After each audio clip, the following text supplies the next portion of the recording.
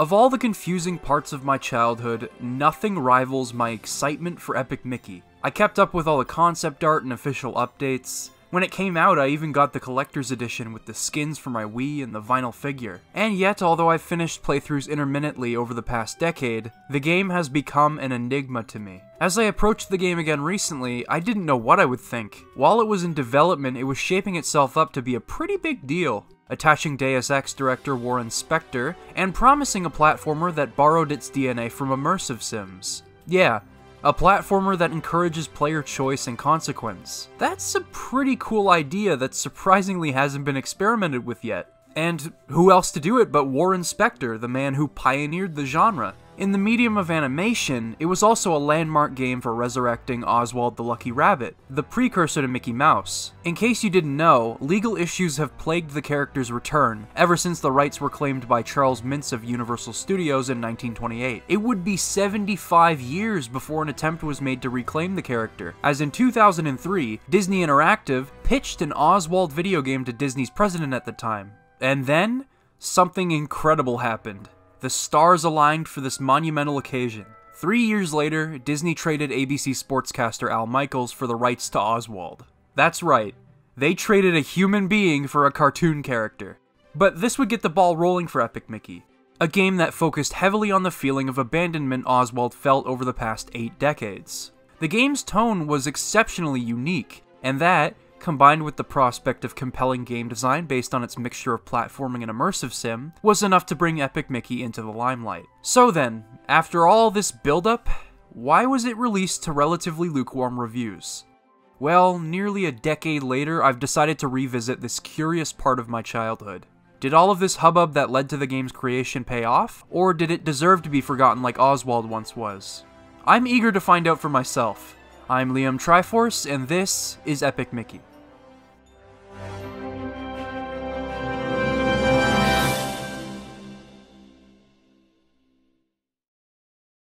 If I could repeat myself, Epic Mickey's tone and concept were immediately what drew me in. I mean, let's think about this for a second. You have obscure and forgotten Disney media and characters that inhabit a wasteland created to live in the shadow of the real Disney theme parks. To me, this is Epic Mickey's defining quality. Its presentation is outstanding in every regard, and its existence as a Wii exclusive meant that Junction Point's art team could take full advantage of the hardware, rather than having to design around it. The team never missed an opportunity to respect and adapt the source material into a truly immersive take on Disney's properties and theme parks. I haven't really talked about this much, but I love theme parks. I love virtually enveloping myself in a world created by developers, but constructing something like that in reality and telling a story with it is not only impressive, it's magical, if you'd excuse the corniness. But I think it's true, and Epic Mickey's unique take on the worlds of Disney is wonderfully compelling. Here are but a few examples of why that is. The game's hub world is known as Mean Street. Yeah, get it? It's a central gathering place for forgotten tunes.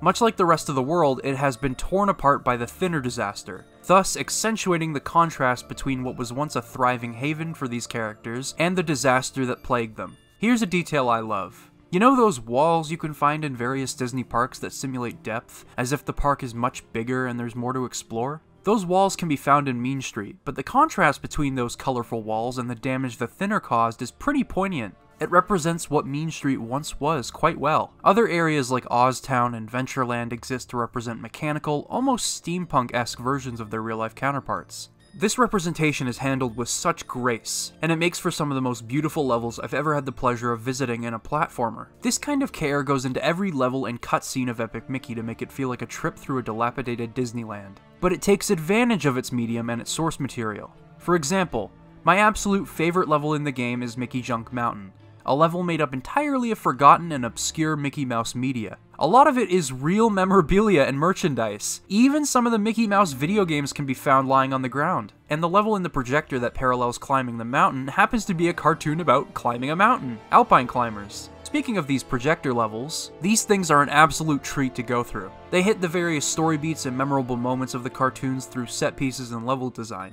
Let's take a look at Plutopia as an example. The opening door, the machete in the log, and even punishing the cat are all implemented as features and hazards when platforming. Indeed, Epic Mickey's aesthetical brilliance doesn't stop at fidelity. It ties directly into why interacting with the world is fun. Gremlin Village takes you through a barely operational version of It's a Small World that has been completely drowned in thinner, with each part of the world getting its own thematic representation. My favorite being the Asia portion. It's because you're climbing temples and eventually you can fix up a dragon that'll take you to the exit. Interacting with these levels is really fun most of the time, and with each level comes great music. The soundtrack, composed by Dooley, complements the atmosphere of each area and your actions throughout the game. For example, Oztown has a sad melody to represent what the town once was.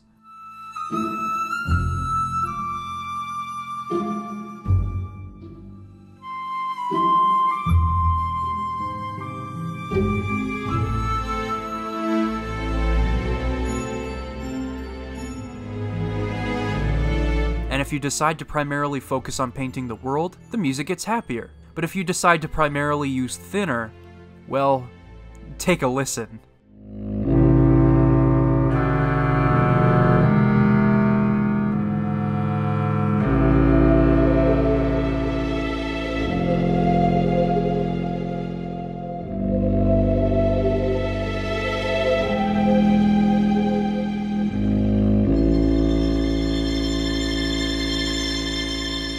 With the main melody's absence and the heavy focus on long, disturbing drones, you are forced to face the consequences of your actions. The atmosphere in every level in the game will change like this to reflect how you play. Dooley breathed an equal amount of life into the game as the art team, using his clever and dynamic compositions.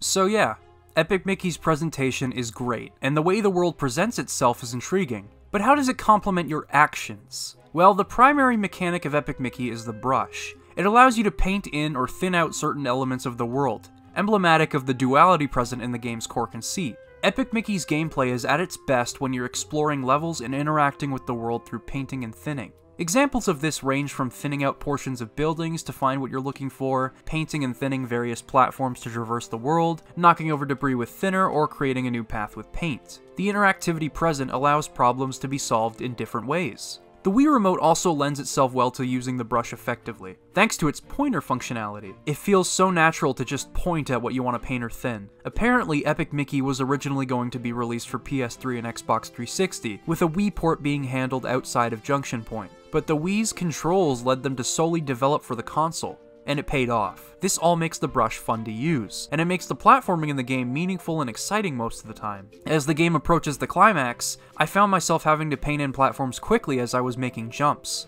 I was making split-second decisions that made me feel like a badass in the moment. The brush makes platforming and puzzle solving dynamic and unique, and I feel like it'll always be Epic Mickey's claim to fame.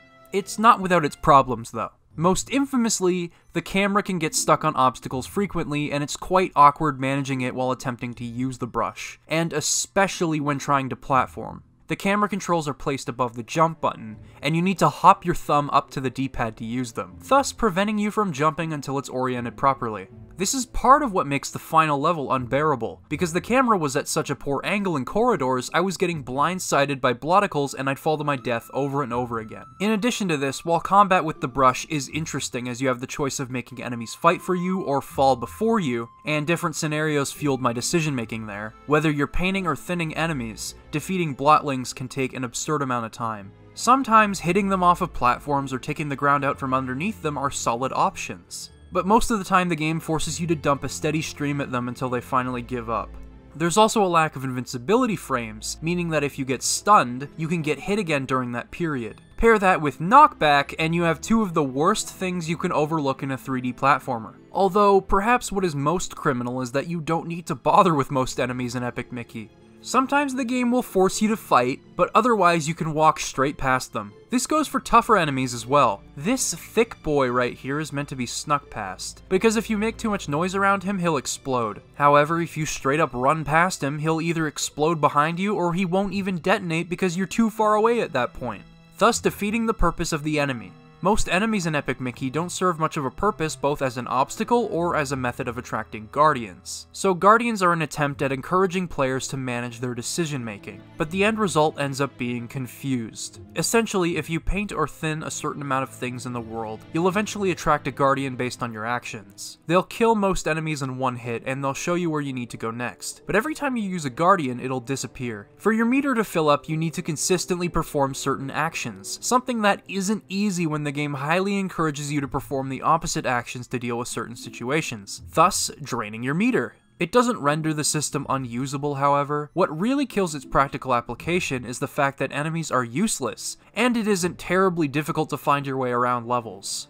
It'd make more sense if guardians could be used to help you find nearby treasure, because the primary objective is usually quite clear. So all in all, the guardians aren't an effective way to introduce a morale system into the game. But that's fine, because the game goes out of its way to both reward and punish you in impactful ways depending on your actions. I'm kidding. It doesn't. In fact, Epic Mickey has barely any incentive for you to do anything aside from finishing it. This is for a few reasons, but let's start with the most relevant one. Consequence in Epic Mickey is often negligible. This is noticeable early on, as Gremlin Tiesto asks you to patch the steam pipes.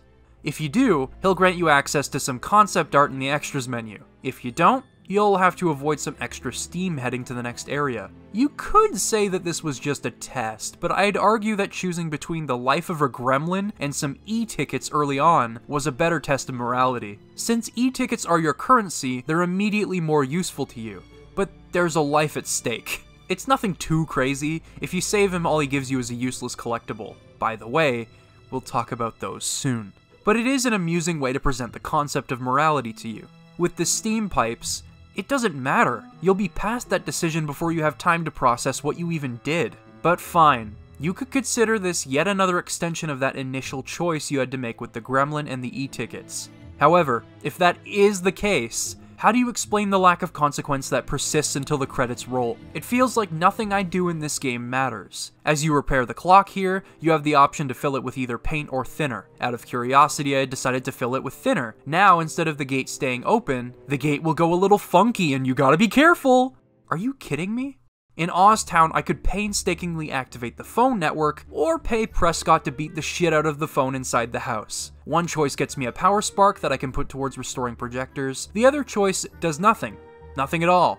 I can pay my way out of this quest with no consequence. Or how about this? I could paint Moody's house over here for some e-tickets, or I could drop a safe on him and kill him. One gives me e-tickets, the other choice gives me the satisfaction of murdering a pirate. But both rewards basically mean nothing to the overall structure of the game. Oh, but this is all early game, Liam! Truly, the consequences are more dire as you progress. No, of course not. Way later in the game, in Bog Easy, you have the choice between scaring Lewis or giving him his courage medal. If you want an easy 200 e-tickets, you can sell the medal to the ghost that scares him and it'll open the gate immediately. For the good path, you'll have to both restore his courage and another village's courage. While this path does allow you to unlock further quests, it takes more work. And that work can make the following levels take longer than they should. Meanwhile, there's an easy 200 e-tickets, and you don't even have to think about further quests. On Skull Island, if you fill Hook's machine with thinner, the island is supposedly more dangerous, although I never noticed a difference. If you fill it with paint, you get a pin. I know that these are both lackluster outcomes, but again, by the time you're thinking about whatever consequence could be present, you've already left for the next level and you never have to think about it again. You could say that making the decision to kill Moody over painting his house makes me a bad person, but the game never reprimands me for this. I never felt a difference. A completely cosmetic change to the game and a shift in atmosphere is not enough to change the game at its core. And we're talking about Warren Spector here. This is the man that created Deus Ex, a game that shifts entirely depending on your choices. Indeed, the worst part about all of these quests is the fact that they don't provide you with lasting effects as the game progresses. All of these problems are in the moment, and almost never contribute anything to the overall playthrough, other than filling up a portion of your Guardian meter, which we've already established isn't a very good mechanic.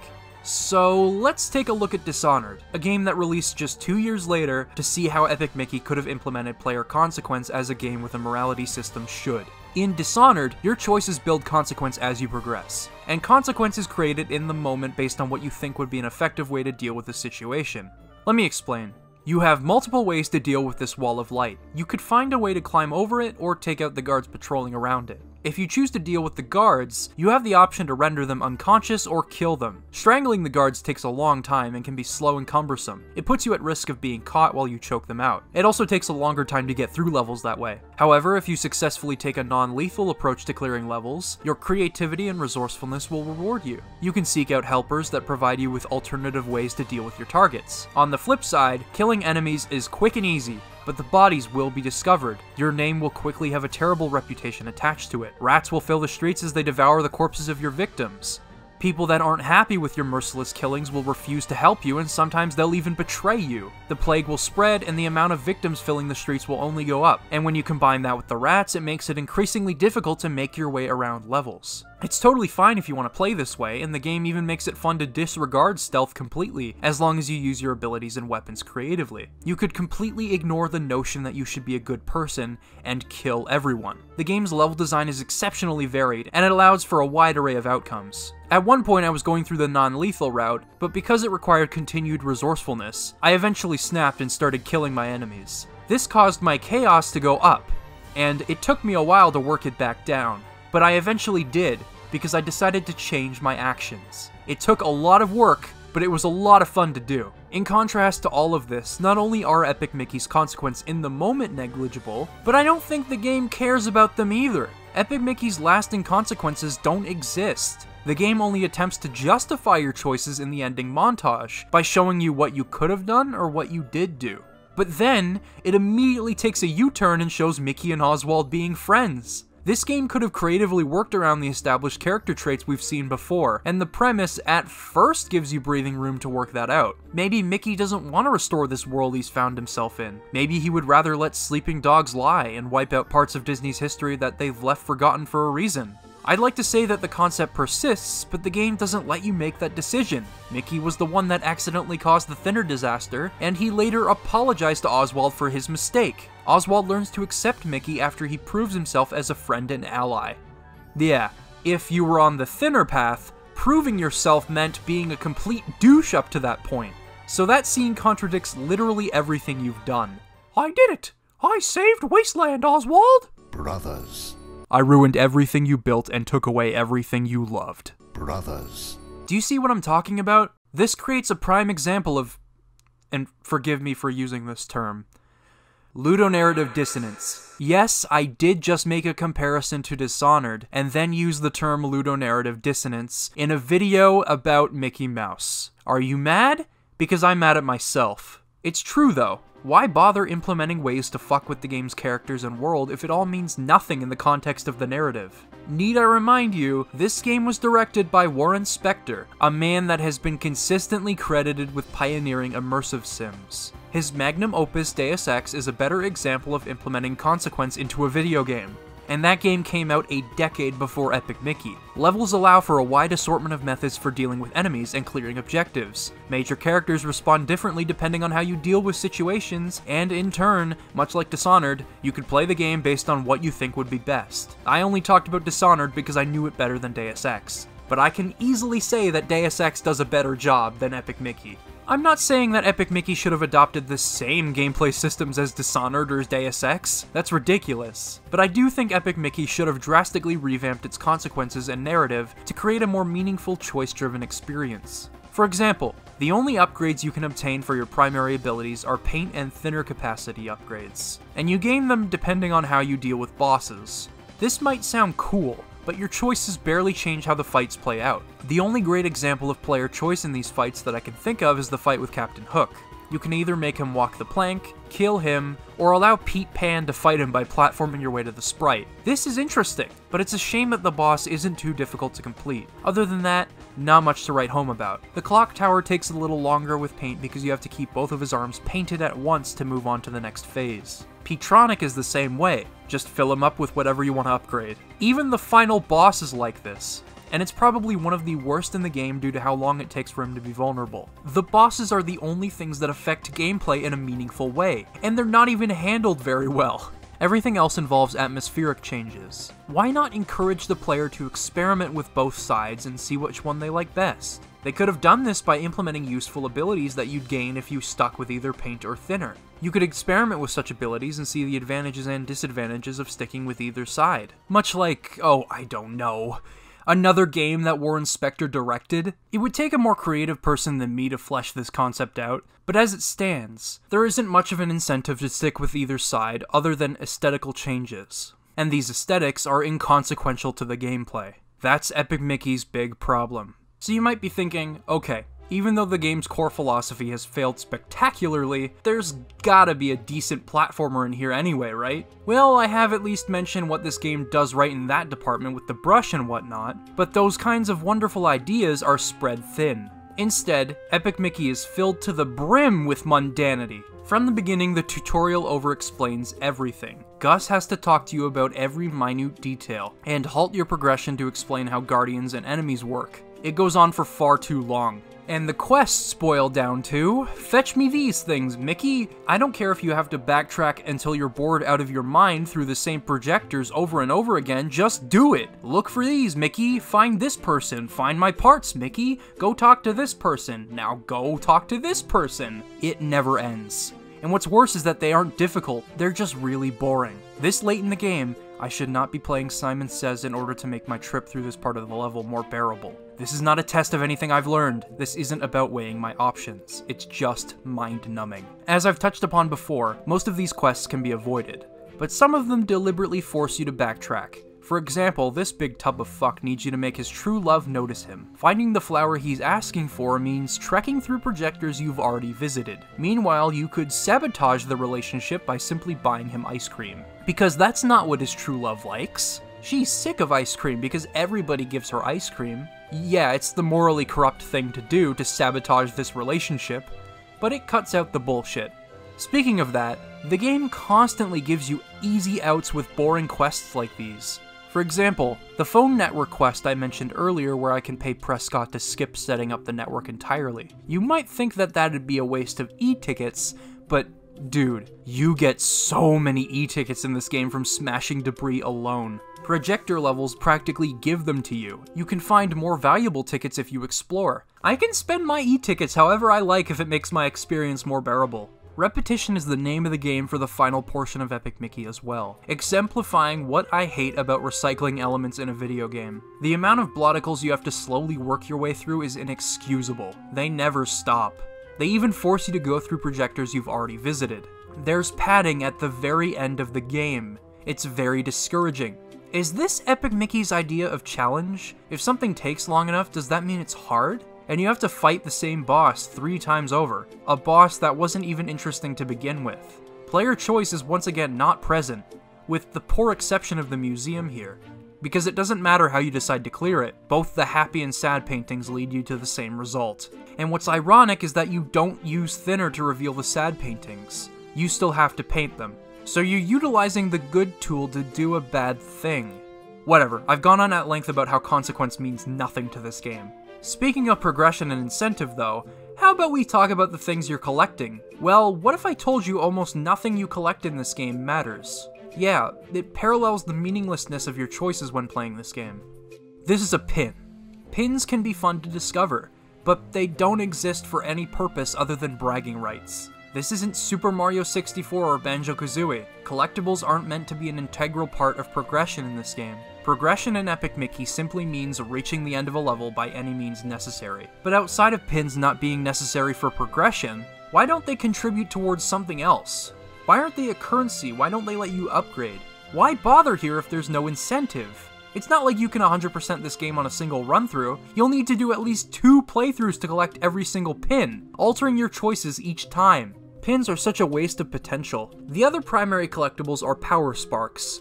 Now I mentioned these earlier, and they are actually used for progression. You'll need a set number of these to open the next projector. These can be found by exploring and completing specific quests. When your options are limited in the beginning, you are forced to complete mundane fetch quests on Mean Street in order to gain the power sparks you need. But even when the game gives you more freedom to collect them however you like, I began to realize just how unbalanced power sparks are as a reward system. Because in addition to all this, you can also buy power sparks from the Emporium. They attempt to balance this by increasing the price of a Power Spark every time you buy one, but as I've touched upon before, e-tickets are found everywhere and I only spend them on bribes so I can get through the game faster. Because really, the only other way you can spend e-tickets that matters is by upgrading your health. But I'd argue the game is easy enough that you never have to do that. You can also find Power Sparks lying around corners sometimes. So, buying them from the store and finding them randomly lying on the ground make them really easy to rack up.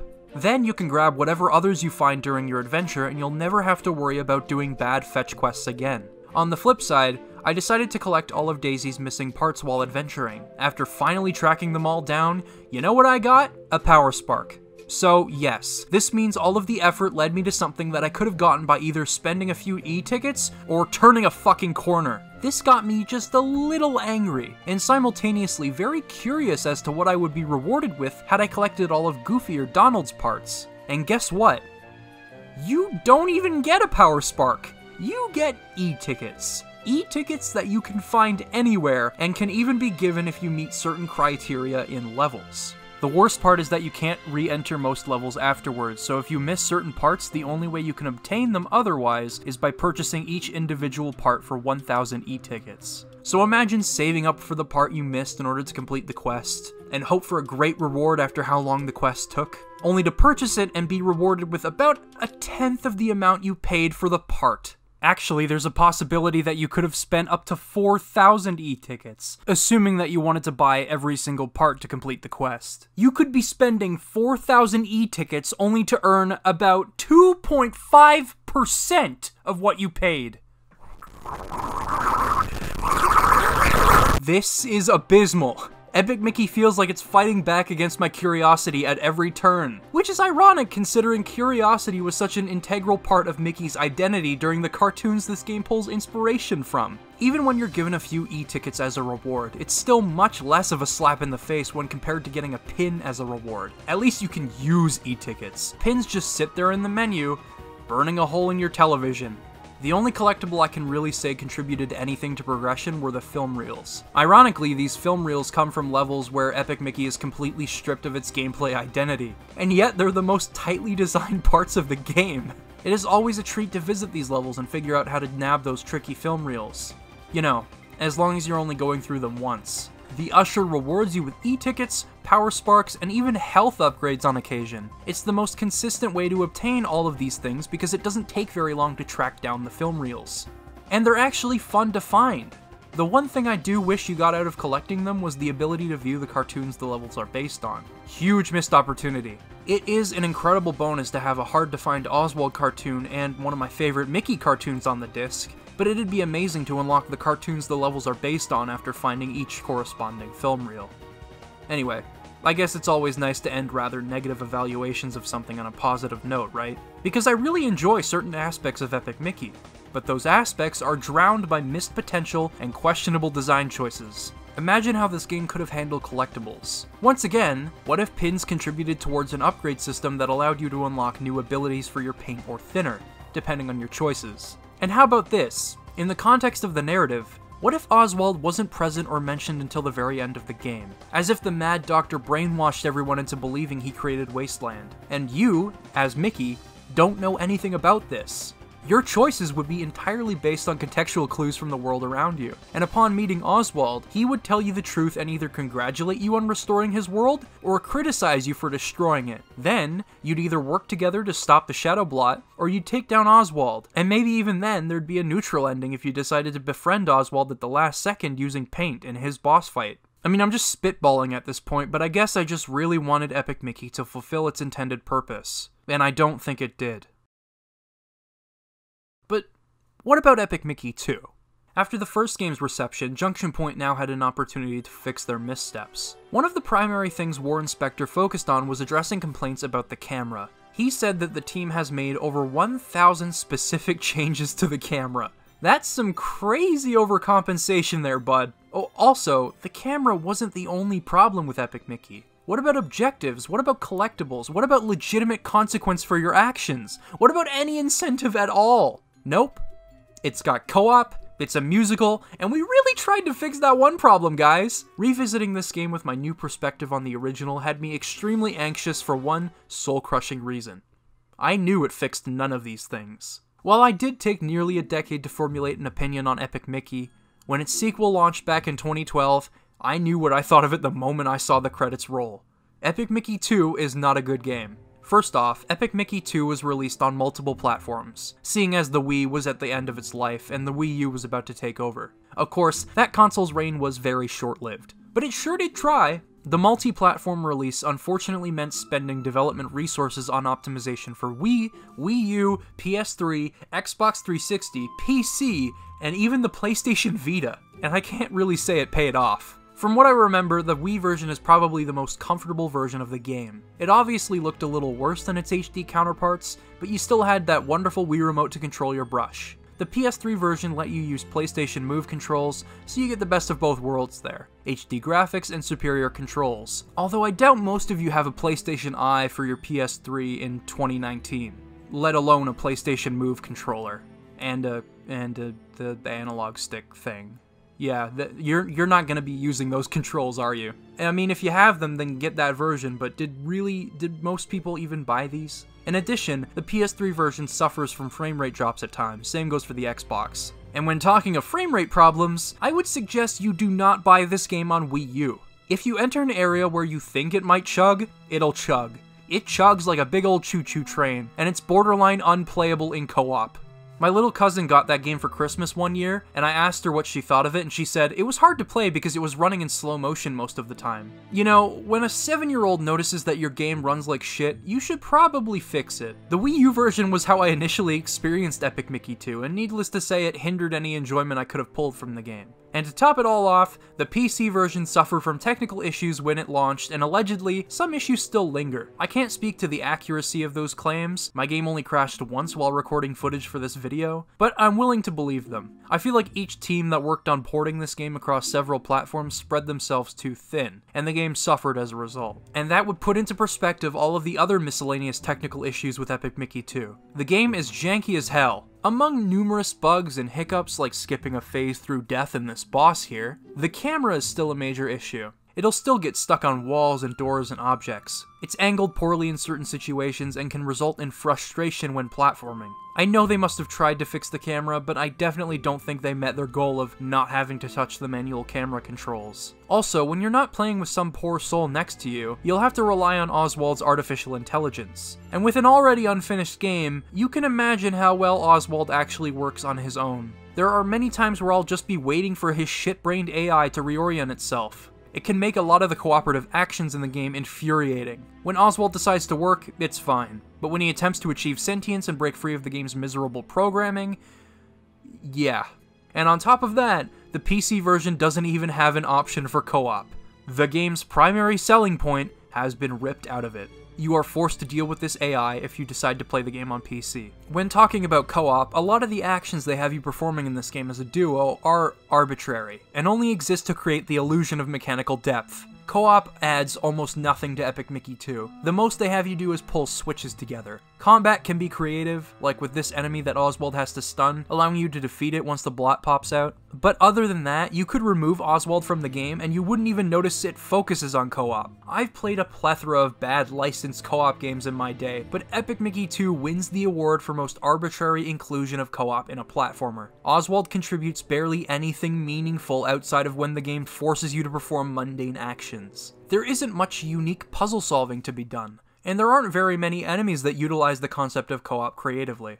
It's a huge waste of development resources, when they could have refined what actually needed fixing in the first game. But why don't we talk about that though? Aside from Wii and PS3, all platforms force you to use the right analog stick or the mouse to control both the camera and the brush at the same time. Not even the Wii U lets you use the Wii remote. Granted, the game allows you to switch between two methods of aiming, either use the reticle to turn the camera or let the camera's center be a reticle. The former is how I use the brush and I didn't have that many problems, although I did miss using the Wii remote. You can't top that accuracy. The lack of pointer controls were a gripe for many people, but if I could get around them, I'm willing to bet other people could too. Once again, Epic Mickey 2's strength is exploration and interacting with levels using the brush. It makes for unique puzzle-solving scenarios that I can't get enough of, as you have to thin out half of the balls here and subsequently paint the remaining half in order to progress. And there are even some levels in between bigger areas that play like projector levels, although you have access to your paint and thinner here. They're structured like Metroidvanias and allow you to explore for collectibles non-linearly. The more I see creativity like this, the more I wish Epic Mickey was a linear 3D platformer that solely focused on ideas like this, rather than implementing the DNA of an immersive sim rather sloppily. Speaking of that, no, Epic Mickey 2 does not improve upon those things, and they bog down the experience. And I noticed that would be the case as soon as I was able to explore Mean Street. Here's a real juicy example. I saved a gremlin while underground and he offered to clear a path for a small fee later on. When I declined, he was like, "Oh, good luck doing it yourself then, mate." However, the fireworks I needed to get through the path are right next to it. Literally right next to it. There was no reason to save him at all. This is one of the worst examples of reward or consequence I've seen in this series. You could just walk by him and not save him, and nothing would change. If you decide to break into the back of the Mad Hatter early by busting the generator, he'll double the price of costumes in his shop. While that may seem like a good punishment, costumes are entirely cosmetic, therefore defeating the purpose of the consequence. It would have been better if he charged you e-tickets. It would have been better if e-tickets weren't super easy to find. E-tickets, by the way, are even easier to find in this game. Valuable e-tickets pop up constantly while smashing debris, and it makes it insanely easy to get rich quick. So it's not a big deal when people charge you tickets, because you'll get them back a few minutes later. It's funny too, because breaking in actually benefits you more. You'll get a silver pin this way. Pins are currency in this game, by the way, so finding a lot of them whenever you can is encouraged.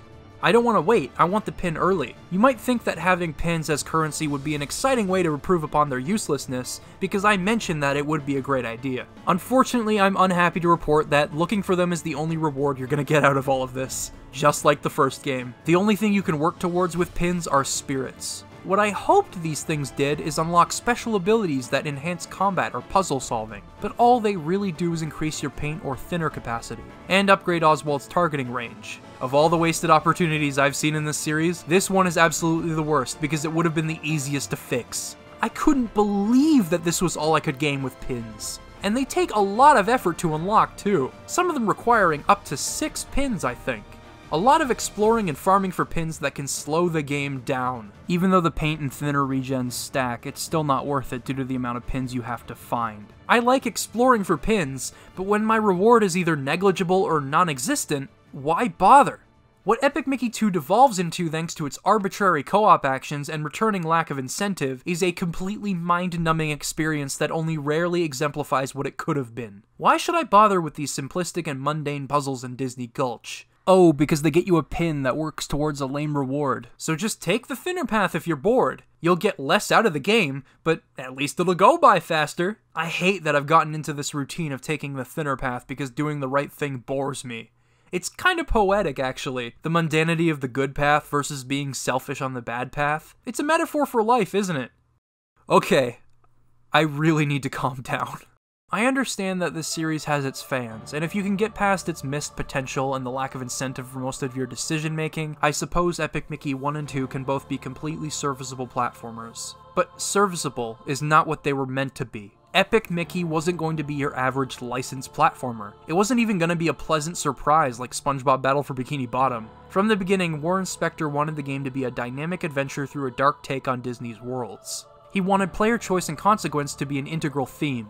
I went on at length about the presentation in this series for a reason. It's because the presentation feels like a remnant of what the game wanted to be. For one, the music and atmosphere changes to represent the consequences of your actions far more than the actual gameplay does. And conceptually, what's left of the world after the thinner disaster is a call to either revive the world or call upon your own human curiosity and thin it away. It's symbolic of a development philosophy the team wanted to reach at one point. But in the final game, you can't chase those inherent motivations because every path leads to a dead end. Dead end here, dead end there. It's all either aesthetic, dies out early on, has a lack of consequence, or favors one path more than the other. I can't say for certain if Disney wanted Junction Point to cut back on the game's tone, but something severely hampered Epic Mickey's potential. And with the closure of Junction Point in 2013, followed by the announcement of Disney pursuing other ventures in the gaming industry, and finally the closure of Disney Interactive in 2016, it's safe to say we'll never see that potential be realized. Fans of Mickey Mouse should look towards Castle of Illusion, both the original and the remake, for a pair of excellent Mickey Mouse platformers.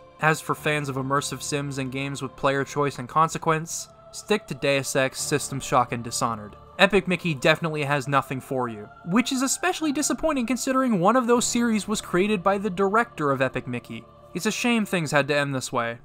Although, I'm glad I finally closed this chapter of my life. Every time I looked at my Wii remote, I saw Oswald. I'd look on the side of my Wii, and those stickers would still be there. It was only a matter of time until I went back to investigate, and these were my unfortunate findings. As for Oswald, he hasn't appeared prominently in a Disney feature since Epic Mickey 2. I remember seeing him briefly in that phenomenal Mickey Mouse short that played before Frozen, but that was 5 years ago, and that was in a cartoon that was very much centered on Mickey Mouse. Yet again, Oswald lives in Mickey's shadow. It's nice that Disney owns him again, but we aren't too far off from Oswald ending up in the public domain, much like Steamboat Willie. In fact, some of Oswald's shorts are already in the public domain. So, we've ended up right where we began. Both the effort that went into developing Epic Mickey and reacquiring Oswald from Universal seems to have been in vain, as Disney now has no idea what to do with him or how to honor his legacy. Seems like he'll be abandoned by Disney once again, floating in limbo for a long time. Epic Mickey! Now for the Nintendo Wii console! Buy it or you don't have it! You're a strange animal, that's what I know. Whew, thanks for watching this doozy of a video. It took me a long time to write this one, and an even longer time to consider what I actually thought of this series, but hey, it's out, and I hope you liked it. So this video was brought to you by lastlife.net. A community that my friends and I created for thoughtful video game discussion. The forums are open to anyone and you can talk with people about whatever you want. You want to talk about video games? Fine. You want to talk about movies? You can do that too. Music? Any form of art? You can do that. If you want to talk about the Canadian dollar and why it might be plummeting, I mean you could do that too if you wanted. But most of all, I hope you check out some of my friends' videos, and you can discuss their videos on the forums, and they might even show up. It's just a fun community that I thought would bring everyone together, and I hope you find a few new favorite creators this way. So, lastlife.net. I'll be putting the intro bumper at the beginning of my videos until the end of time, I guess. Just as a reminder that Last Life is a thing that exists, and I enjoy being a part of it, very much so. As always, this video was brought to you by my patrons, and they're scrolling on the screen right now. And I want to extend a heartfelt thanks to all of you once again, because without you, I wouldn't be able to make these videos as often as I do. Anyway, that's all I have to say. See you guys in the next video.